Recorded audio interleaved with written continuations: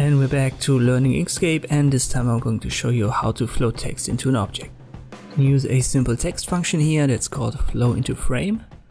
Let us just create two objects, for example a rectangle. Color doesn't really play a role for the text. Let me make that red.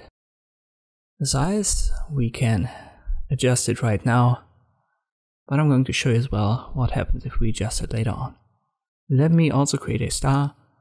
And now I need the text. I use the type tool, click on the canvas and press Ctrl V. I've got a simple lorem ipsum text that was created by generator. I make sure it's selected, hold shift and click on rectangle, and then I go to text, flow into frame.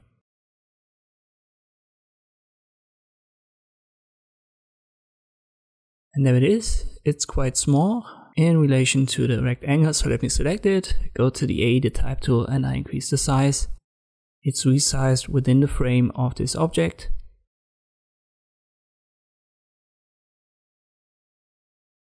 You can still resize the text.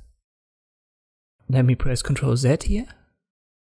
You can also select the rectangle and resize that, and the text is automatically adjusted to this new frame of the object.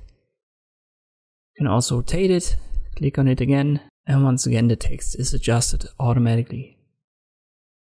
You can see right now it has a left align, so most often you want to have a center align, so let me go to the A again, but make sure you've got the text selected and not the rectangle.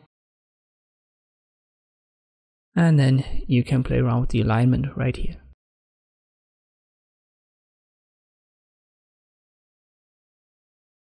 It's still treated as regular text, so you can select individual words, for example, and give them a different color. If you want to release the text from the frame, just select it all, then go to text and unflow.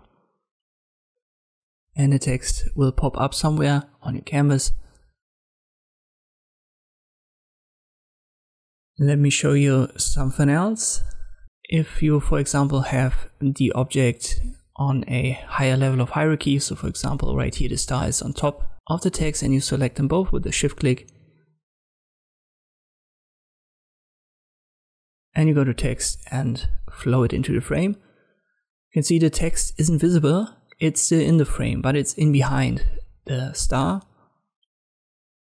So the stacking order is important. Let me select it all.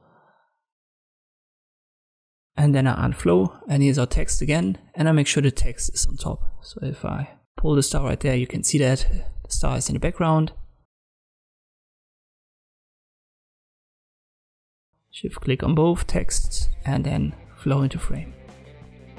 And this is how you can flow text into an object in Inkscape. Thank you for watching, and I'll see you next time.